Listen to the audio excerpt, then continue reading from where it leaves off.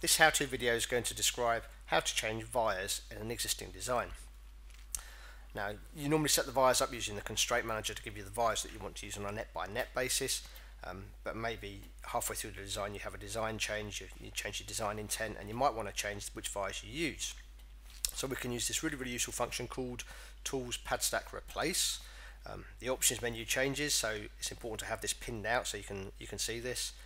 We can then either use the browse button to pick the via we want to change, or we can just left mouse button on the via that we want to change.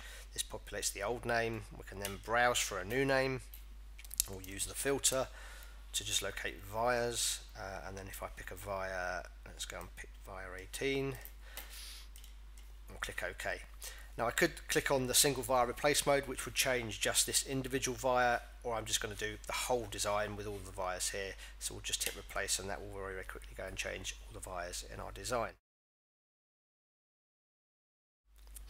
Once that's done, that's obviously changed the whole vias, but maybe I want to change these just in a local area rather than doing it on the whole board. So what I can do is I can make sure I'm in general edit mode to start off with, and then I can use some of the right mouse button functionality. So I can use the right mouse button, super filter, and we'll just have vias. And then I'll also use the right mouse button selection set, and we'll select by polygon. So I can do a left mouse button to then select a polygon area of the vias that I want to change. Double click will confirm the window, and you can see they then highlight. I can hover over one of the vias, use the right mouse button, replace pad stack, selected instances, and then I get this filter again, so I can then search for vias. Let's go back to the original via, and very quickly the vias change back to what they were.